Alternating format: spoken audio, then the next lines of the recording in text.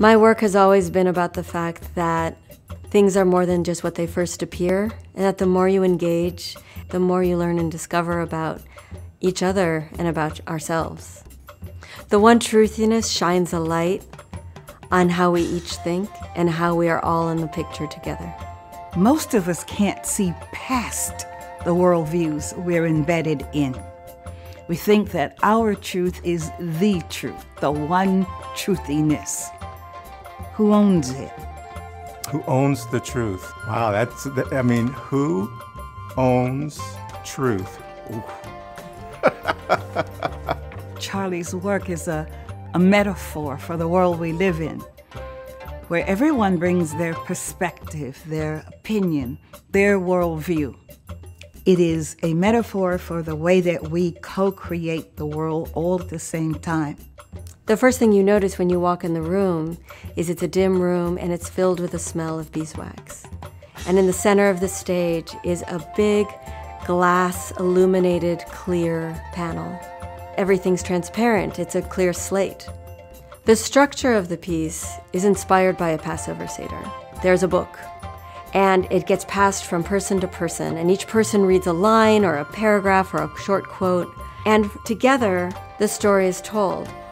The text ranged from a variety of sources, including tweets, historical passages, personal accounts, and I think that that's what inspired me to not only participate fully in that experience, but to also continue to reflect on that experience subsequently. And these thoughts are put in conversation with one another. And just like us, the thoughts don't always agree with each other. Some of them are loud and strident, some of them are begging to be seen, to be heard.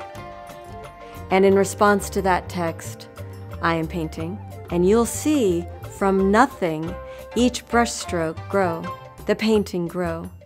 And then Charlie's through painting, and she turns the canvas around.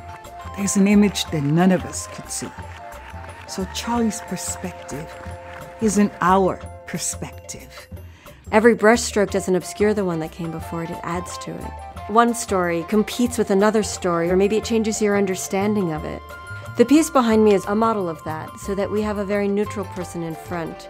But as the lights come up behind, and you see the story behind the surface, an idea of what are the struggles that that person may have gone through that you don't know until you look twice. What I saw was a completely interactive gestalt that allowed for personal expression that was immediately transformed into a visual art form.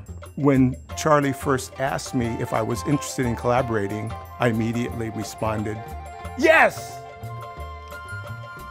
We're in the midst of conversations in which perhaps there is no right or wrong. There's your right, your wrong, my right, my wrong. This is the kind of piece of work that can start important conversations in which we might intentionally find the things that bind us. We each have our own truth.